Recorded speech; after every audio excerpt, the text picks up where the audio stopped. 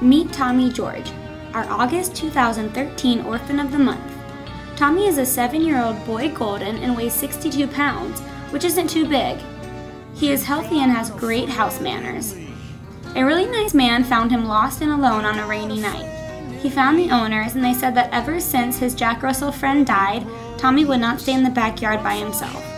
So Tommy came to AGA. Tommy just wants to be in a house where he can feel safe and hide when a thunderstorm comes. We think he would like to be king of the house and be the center of attention. He will stick to you like glue. Tommy needs a yard and a safe fence because he does get scared by other dogs.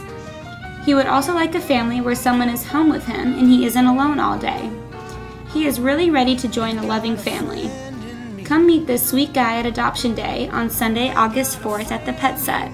Our other orphans will be there too.